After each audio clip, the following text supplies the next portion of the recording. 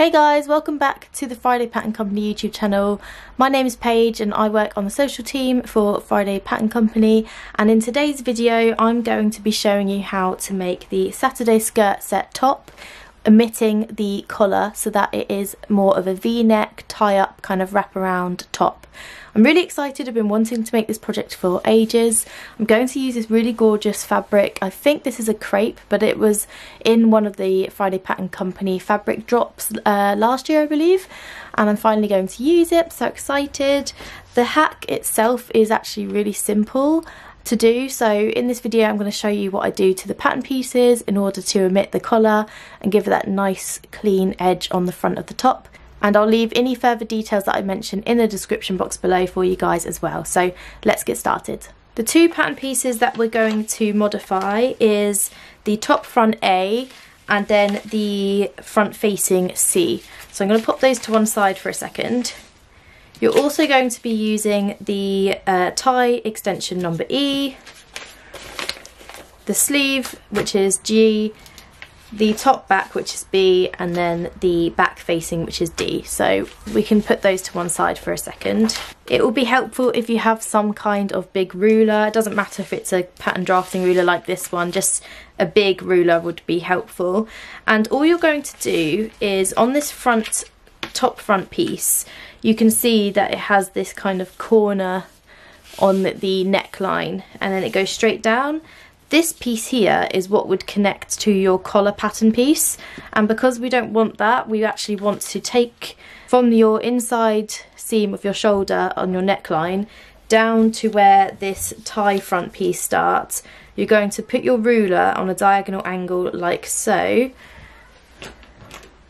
Grab yourself a pen. And I'm going to try and do it so it's as organic as possible with the line. And then just draw that down like so.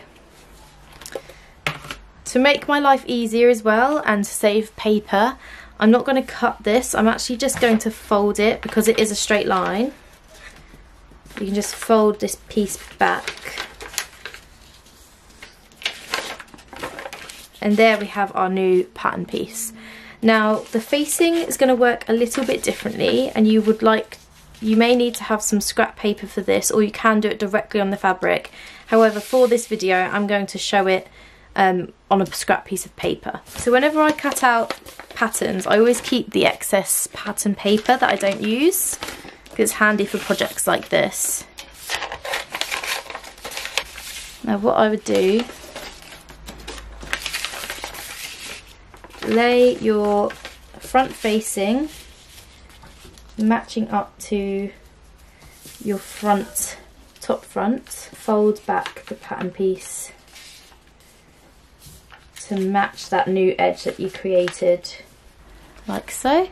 But now you can see if that's obviously taken away, you don't actually have much left of this facing, so we need to essentially braid this section out of the facing. And to do that, I'll take a scrap piece of paper. First I'm just going to stick these down, and it also means that I can reuse this pattern again for the Saturday skirt set without having to recut it. Just tape it on there like this. Just holds it in place.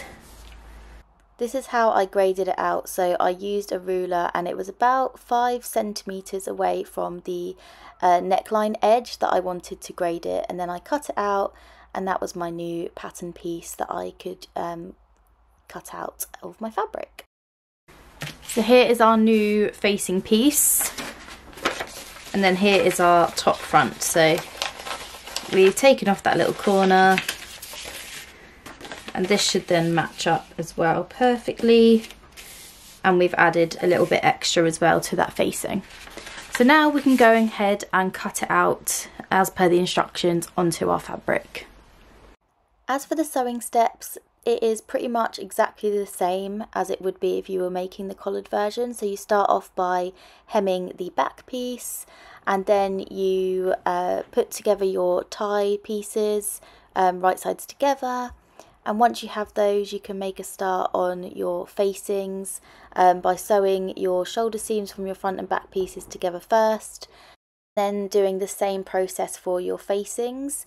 And then in the same way as the instructions for the standard version with the collar, you put your facing on to your front neckline like so, but this, you know, just omitting the collar from being sandwiched in between.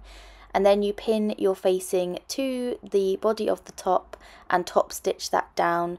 Then you can sew in your sleeves and finish the top as per the instructions. But it's so cute and it's such an easy hack to do. I hope you love this finished look of this tutorial. Let me know in the comments if you're going to be making it for yourself.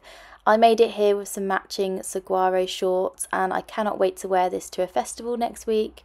I hope you love this tutorial. Let me know in the comments if you'd like to see any other sewing hacks, and I'll see you next time. Bye!